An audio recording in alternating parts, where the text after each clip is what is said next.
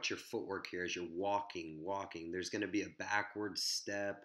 I want you to shuffle. Find that spot by shuffling earlier. So you're just now getting there in the set position as he serves it. But I think you can be a little bit higher off that 45-degree mark. It's an outswinger, no chance to shoot. I think you can win this ball as it gets served if you're a little bit higher. The next thing I want to talk about is the positioning. All right, we have our center back, Mike, here, who's facing the wrong way and gets beat. All right, we have to communicate that run coming across him earlier, and then he can deal with it. But ultimately, I think you can cut that cross out.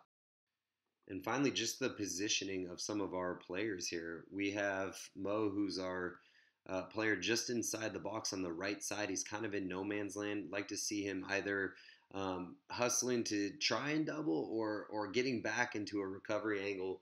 But also our player at the top of the box at the right side is just a little bit late to recover as well. But ultimately, this is a panic mode for us. Like I said, I think you need to be a little bit higher and help us organize quicker, and we've cut it out. The next clip really emphasizes getting to our spots a little bit quicker. As this ball is played wide, watch that backwards pedal. Stay 45 degrees, shift your body. When he takes his first touch, you really have to recognize that angle, adjust a little bit quicker. And then obviously we need to do a better job of cutting out that cross, communicating away, and I think you did, but the clearance obviously needs to be better.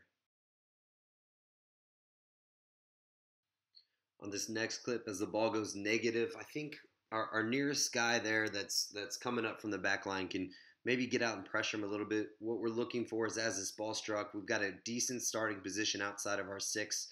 We're not worried about the shot from there, but we're looking for our back line to just drop, and if it's our ball, which it is there, to protect us, to fend off any runners. I think you do a really good job of high pointing that ball, and then obviously that's something we've been working on a lot.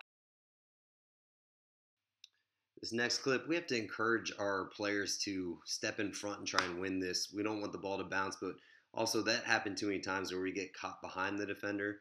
Now I want you to watch as this player gets ready to strike the ball. Okay, the ball's bounced through. We're not set. You can see your feet are staggered, so you never get set on time. And also, you know, they have three runners defensive shape. We're getting beat there. You're not set there. That's dangerously close to finding the back of the net. Let's just take a look one more time. Watch your footwork here. Watch the goalkeeper's footwork here as this ball goes wide and the goalkeeper comes into screen. You can see just backpedaling, okay, but we got to be set there, okay? We're not, and then we got to be set there. You can see your body shift to the right, and then you're late to shift back to the left. On this last clip, I want you to take a look at the weak side. Number 21 in white there for Park. Clearly making a run. Our player checks his shoulder, realizes, but watch the effort to get back. And not just that, but by our back line as well to get in position, to be facing the right way to deal with this cross.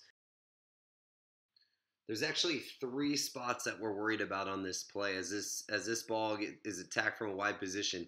The first one is the space right in front of the six at the near post where the central player is making a run. That's where goals are scored. That's a very dangerous spot to be in. The player outside the box centrally could also receive a cutback ball. In that case, we just probably drop back to our line, give ourselves enough time to react. And then we already mentioned the player on the far side who I think beats our defender if the ball is served to the far post. And in that case, we're obviously scrambling across our goal and trying to spread big and react to the ball.